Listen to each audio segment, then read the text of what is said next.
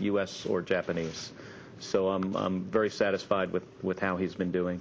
He works harder than anybody else on the crew, and it really shows. And he's very prepared. He's got some challenging things to do on this mission. He's very prepared to do that. Kind of a tag team here. David Hirsch, also from NHK, but for Mr. Hoshide.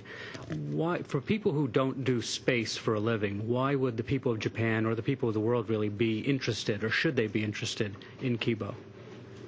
I think, first of all, the Japanese lab is built for science activities, but not just for that, but I think it broadens the horizon.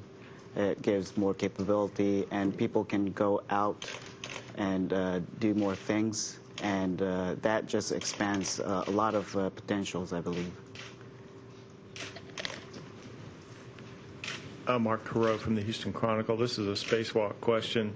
During one of the spacewalks, I think you're working with a nitrogen tank assembly, and the arm swings way out past the nose. And I just wondered if you could talk a little bit about how you train for that. And Mike, since you've been out before, how do you sort of reconcile whatever you train and the reality of that? What are sort of the differences?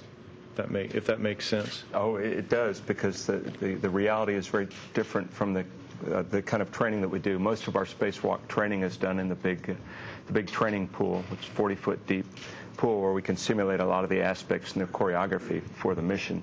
But when you get on the end of the arm, we don't have the capability in the pool to swing this 80-foot arm.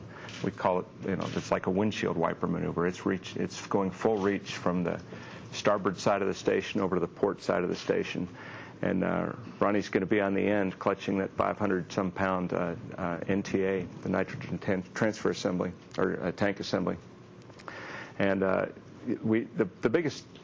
best training we've done for that is really the virtual reality lab that we have here at JSC, where they can put you in the place and you're wearing the helmet so you can look out and see what it really looks like. The reality, I was on the arm on my last flight, and the reality is just breathtaking to see what it's like. You cannot see, of course, this arm that's sort of behind you. It's just you out there in the middle hanging on.